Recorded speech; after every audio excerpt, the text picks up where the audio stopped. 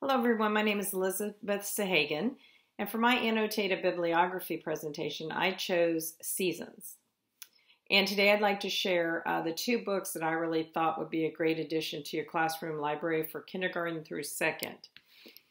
The first book is called Paint a Sun in the Sky, A First Look at Seasons. And it's written by Claire Llewellyn, and it's illustrated by Amanda Wood. It's got beautiful illustrations.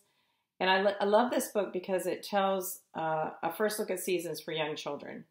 And what it does is it goes through each season, and it just tells the different things that happen to the children in the city through the seasons.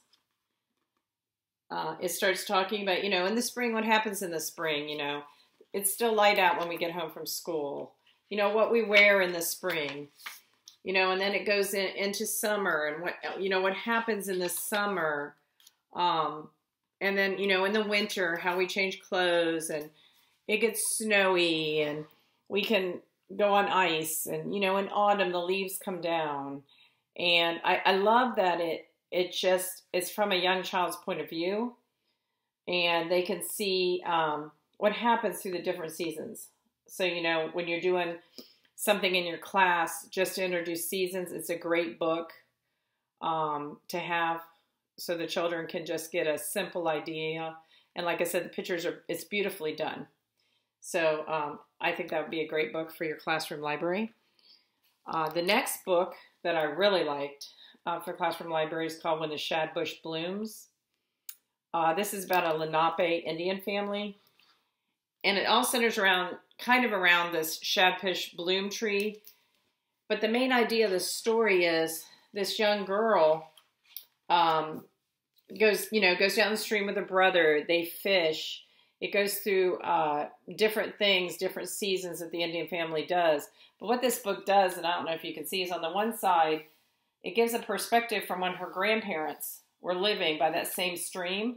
And then this is the girl and her brother today. So each time you go through each of the different parts of the book, it has a picture that represents her ancestors and then them today.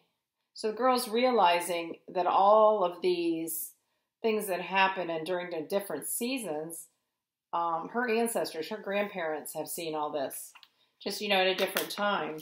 And I just love how each one, as they go through planting seed, or through the summer, or through the autumn, finding pumpkins, that each of these are depicted from the older Lenape Indians to the nowadays. It's a great multicultural book.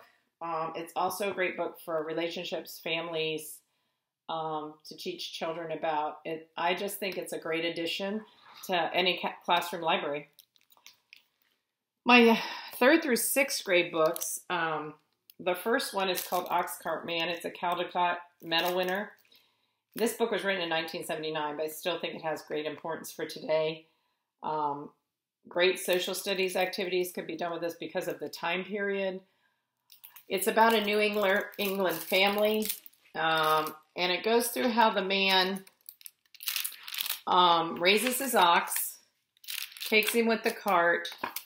They start off, shearing the sheep, taking the wool.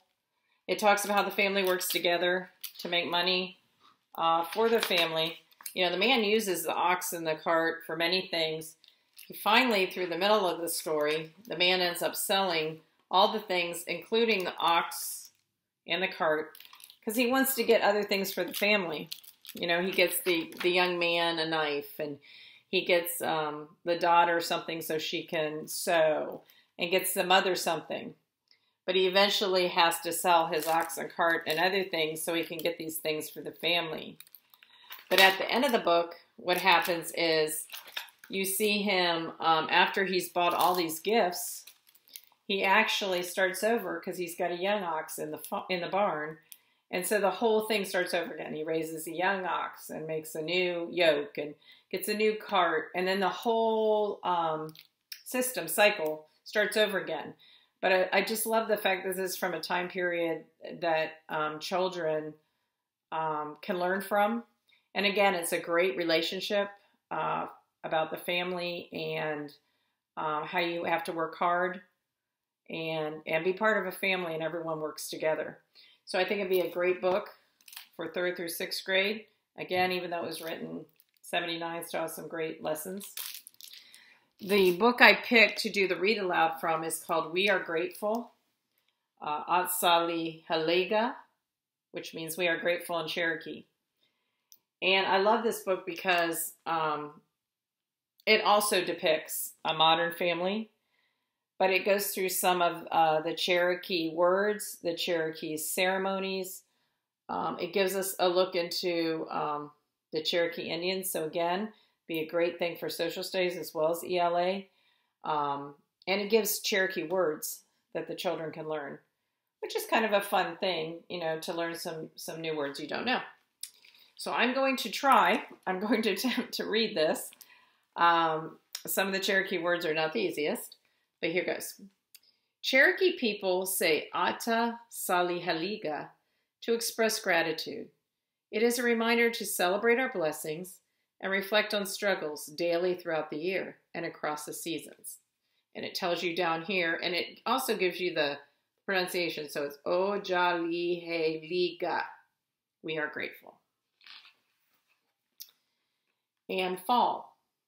When cool breezes blow and leaves fall, we say Ota Salihalega. And in fall is pronounced Uligohasdi. Uligohasdi means fall or autumn. And see, it also has beautiful pictures of the modern family and just, you know, what happens in autumn. But then it goes to, you know, some of their traditions. As shell shakers dance all night around the fire and burnt cedar scent drifts upward during the great new moon ceremony. As we clean our houses, wear new clothes, enjoy a feast, and forget old quarrels to welcome the Cherokee New Year. While we collect buckbrush and honeysuckle to weave baskets, to remember our ancestors who suffered hardship and loss on the Trail of Tears, and have hope as our Alisi, grandma, cradles the newest member of the family and reveals his Cherokee name. And Alisi, A-Lisi, means grandmother. So this book, again, is just a beautiful addition to have in your library. Multicultural book. And just a great story, again, about family relationships. And a neat book that you could use in social studies.